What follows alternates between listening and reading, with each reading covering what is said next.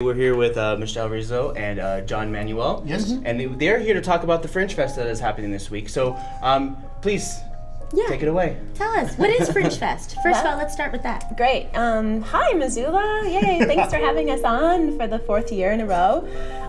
Fringe Festival. Okay, so it's a performing arts festival, began in 1947 in Edinburgh, Scotland, and incorporated in the 70s, and now it's in currently over 250 cities around the world that we know of, and it continues to grow. We just became members of the Canadian Association of Fringe Festivals this year, which last year gave $3.2 million in ticket sales back to the artists.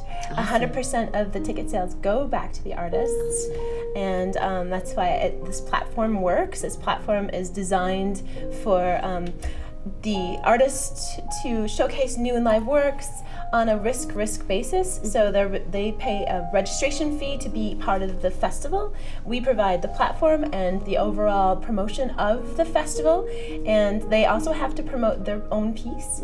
But it gets them into the venues at a very low rate. This year our registration fee was $75. Oh yeah, that's nothing. Yeah, exactly. Yeah. And let's see, what else can I tell you? Well, you can tell us what we can expect from this Fringe Festival in Missoula. Right, oh, that's a good question. Well, you can expect to be entertained wildly throughout the 5 days. We have over 40 events, although we have 3 cancellations, and I'll tell you about that later. We're outside the box. We have venues that are on porches. So we put together a porch concert series where the performers are on the porches and the audience are on the lawns. And then we have an art gallery in the street, and it's connected to the Kettle House Brewery. So there's a beer garden and a food court. That's on Wednesday. Our opening night, you can come and enjoy meeting all the artists who will be here to help celebrate and honor and usher in our new festival this year. On Thursday, we have a river fringe where we paired up the performers who are coming here. I wanted them to have an experience that is very much Missoula, so why not go on the river? So we're rafting with Lewis and Clark Trail Adventure. There'll be a performance at the Put-In, so the launch at the Sear Bridge, and then at Fish Creek. Have you been on the Alberton Gorge? Oh, it's beautiful. No. Come on, Thursday. Okay. Yeah, what time on Thursday? It starts at 10. You have to go on our website to register. You have to pay the Lewis and Clark fee, or else you can bring your own boat. If you have your own boat, join us. So the Fish Creek, there are 2 performances, one that will last for the remainder of the time on the river, and then that evening at Dunrovin Ranch, which is also outside the box, that's in Lolo. There are several performances there, ending with campfire stories told by Captain Clark and mountain man Rick Hawkhurst. There's also wonderful horse painting. I love Suzanne Miller. If you ever get a chance to interview her, please do. She's a lovely lady. Next year we're going to be doing equine fringe arts extravaganza at her place. So what else can I tell you? Friday we have traditional theater, and also, I should go back up. At Thursday there's a documentary titled On the Fringe, and you can really, after seeing this documentary in 90 minutes, you'll have a grasp of the community that supports Fringe, and he's part of this community right here. John, yes. Tell us about yourself. So you have got experience with the Fringe Festival in Canada. Yes. And so tell us about that experience. Well, I've attended the Montreal Fringe, and I volunteered for several years at the Vancouver Fringe, and both of those fringes are mature. They've been 30 years or more. They have hundreds of performances, artists from all over.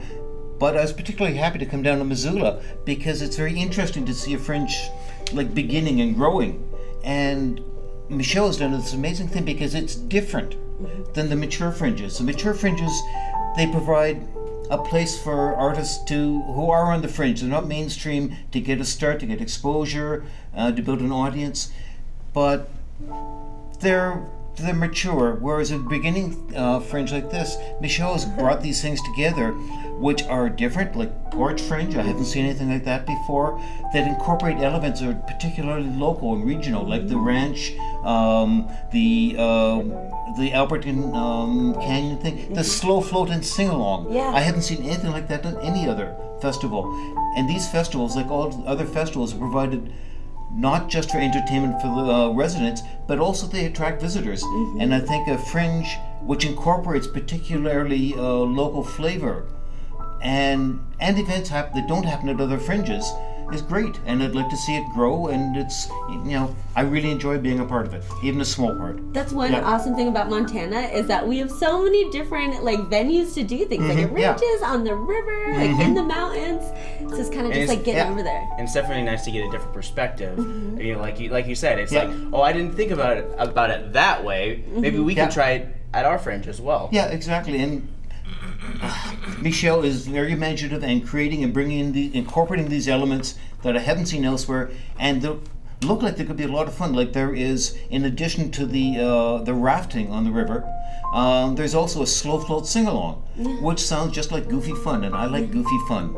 So why not? Me too. Yeah. That's Friday. So, and we have a shuttle bus, but there's a band from Duluth, Minnesota that'll be joining us at the Big Dipper Ice Cream from noon until 1. At 1 o'clock, the shuttle arrives. It's $3 fee to take you to the put-in, and at East Missoula, it's an hour-and-a-half float. Afterwards, we have a series of traditional theater, and you'll meet Sean in a few minutes, and he'll tell you about his performance. No refunds. And then there's also the Fringe Lounge sessions, which you two will be participating in, where we have several bands, and D. Ryan is flying his band in. He can tell you about that next. And we have the Fringe Lounge sessions where we are interviewing the artists. Since, like, one of the biggest draws for artists to come to Missoula is basically they're guaranteed almost to have coverage by the media, which is really important for when they go on to the next Fringe, that they have something as a media kit to share. So that's, and MCAT's always super happy to be a part of it, and we we love our artists, and we love the Fringe. Yes. So we're about almost out of time. Let's kind of bring it back to what you guys are doing for your kickoff events, and tell us when and where people can start with you guys. Okay, tomorrow night at the Crystal Theater, starting at 6, I think. Gosh, I'm supposed to put all this in my memory. I forget. Go online. Our online calendar is accurate, thank you. However, I would not go anywhere else for accuracy. The calendar is, if you scroll up, you'll see right there at the top, tippy top. No, other, keep going. There, right here. Shows and festivals. And that'll give you the updated version. So we start with when you walk into the Crystal, there'll be a performance already happening. We have a cameo appearance by our Mayor Engen and the gentleman we love to love. And then we have a blessing, because I really want the Fringe to be a blessing for all. So I've invited area spiritual leaders, and we have a Salish traditional dancer who will be singing a blessing for us, and followed by a word from our sponsors. And I love our sponsors. Thank you so much. Every year we have this array of wonderful sponsors, including my family. My husband is the graphic designer, and much to his dismay sometimes. But I think he did an excellent job on our artwork this year. And followed by all of our sponsors. Please go to our sponsor page and see who they are. Awesome. All right. Can I add one quick note? Of course. One of the things with Fringes is because artists are often not known as starting careers, people sometimes are a bit leery about trying something like that. Fringes are traditionally very inexpensive, and half the events are free. So, and the events that aren't free are very inexpensive. So if you want to try something different, it's an excellent opportunity. Yeah. I agree. And any $15 or less. Any chance to see artwork that isn't exactly like local, or even any art at all. Yeah, definitely. But we have a $15. I mean, you will never find this anywhere else. A friend of mine, Jan Beatty, she teaches violin in Delaware, and she teaches Alexander technique, and you will never ever find $15 for 2 hours of Alexander technique workshop. No. That's on Saturday. Yeah. Okay. Awesome. Yeah. Thanks, Thank you very much, you guys. And so they can go to their website. You guys can go to their website to check out the full schedule and events.